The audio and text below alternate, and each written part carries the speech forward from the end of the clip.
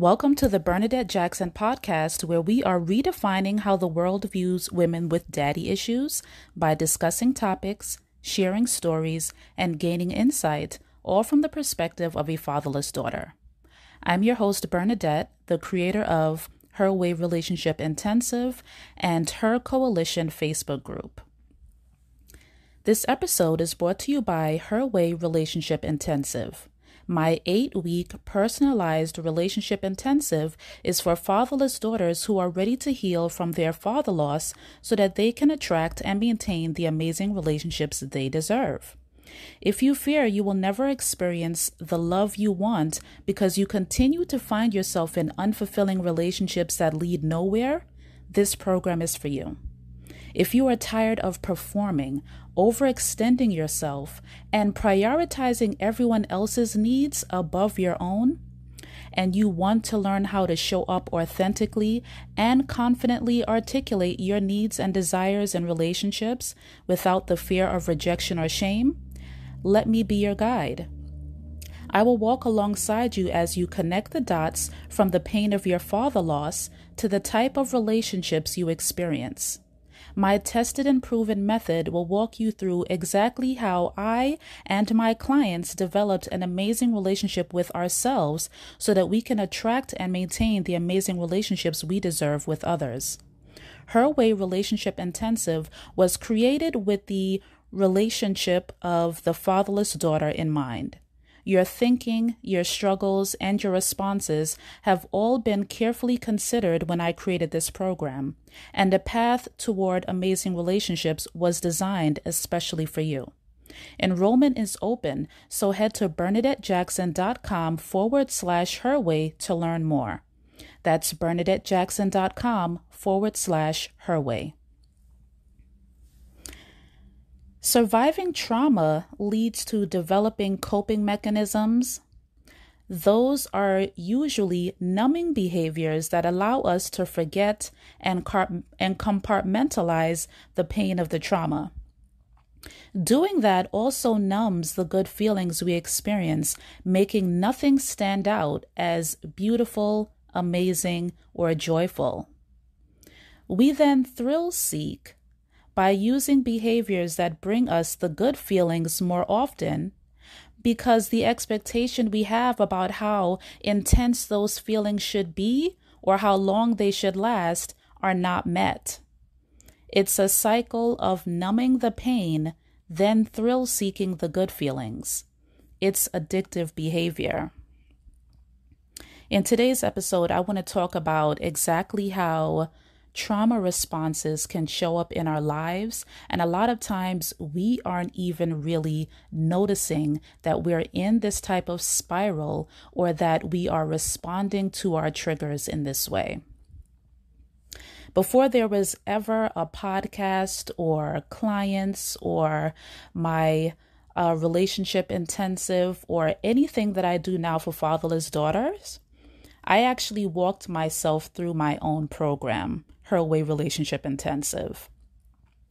And what I realized during that process was that when I felt triggered by the pain of my father loss, I turned to shopping, eating, and relationships. I was a serial monogamous, y'all.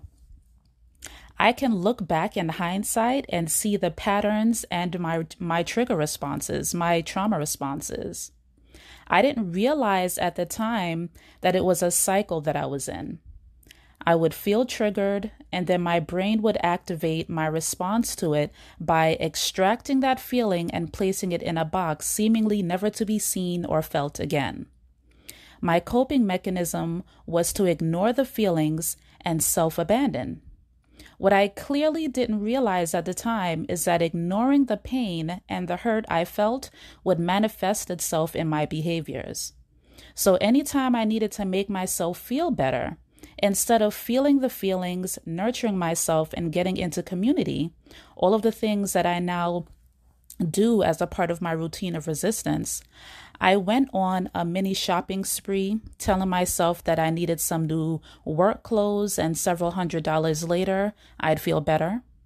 Or I would go out to dinner at my favorite restaurants and then go get a slice of red velvet cake and then get some Ben & Jerry's almond brittle vegan ice cream and then get some kettle corn popcorn or chips and then get some chocolate covered pretzels.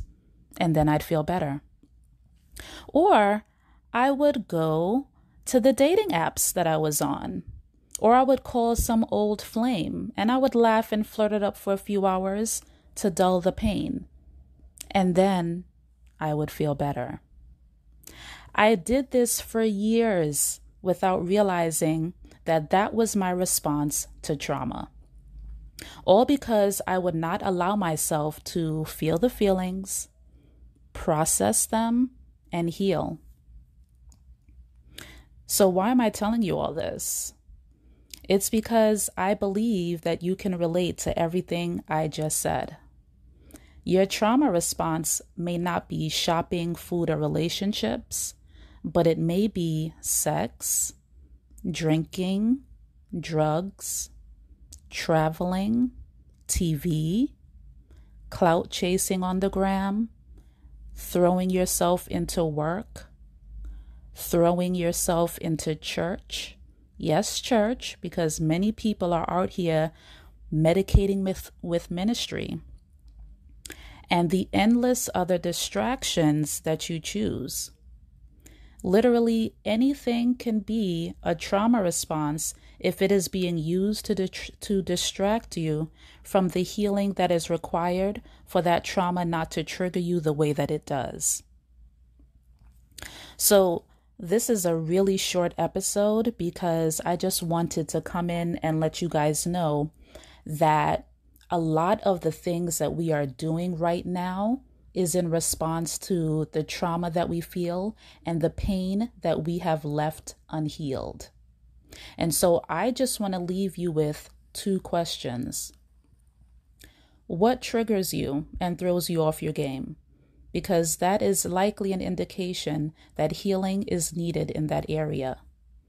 And number 2, when you discover what triggers you, what will you do about it? Will you abandon yourself by ignoring it and continuing to do what you've been doing? Or will you finally decide to heal? Ask yourself those questions.